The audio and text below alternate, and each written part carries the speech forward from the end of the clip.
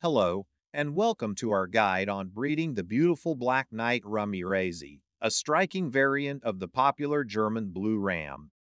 If you're looking to breed these stunning fish, you're in for a rewarding experience, but it does take some preparation and care. So let's dive into it. Selecting your breeding pair to start, you'll need a healthy male and female Black Knight Ramirezi.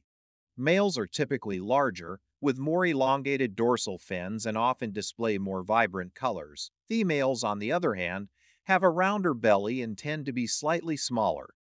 Picking the right pair is crucial, as a compatible male and female will increase your chances of successful breeding. Setting up the breeding tank next up is your breeding tank. A 20-gallon tank is ideal for a pair.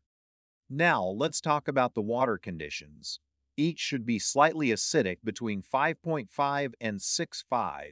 Temperatures should be kept warm, ideally between 80 to 86 def or 27 to 30 dec. The water should be soft, with a hardness below 8 def.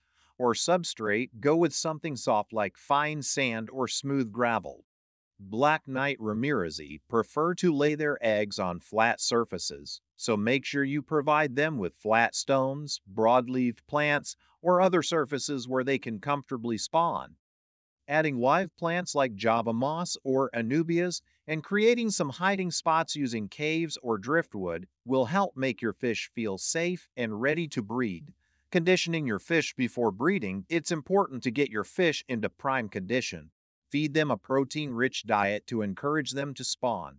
Offer them live or frozen foods like brine shrimp, bloodworms, or daphnia. You'll notice their colors become more vibrant, and they'll begin to show signs of being ready to breed. Caring for the eggs and fry the eggs will hatch in about 2 to 3 days. Once they hatch, the fry will be in their wiggler stage, clinging to surfaces while absorbing their yolk sacs. It will take another 4 to 5 days before they become fully free swimming. At this point, you should begin feeding them infusoria or newly hatched brine shrimp.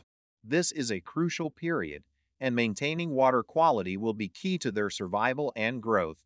Conclusion: breeding Black Knight Ramirezi can be an exciting and fulfilling process. With the right pair, tank setup, and care, you'll be rewarded with a tank full of these elegant jet black beauties.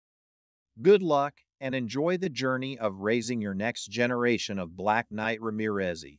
Thanks for watching, and if you found this guide helpful, don't forget to like and subscribe for more content on aquarium care and breeding tips.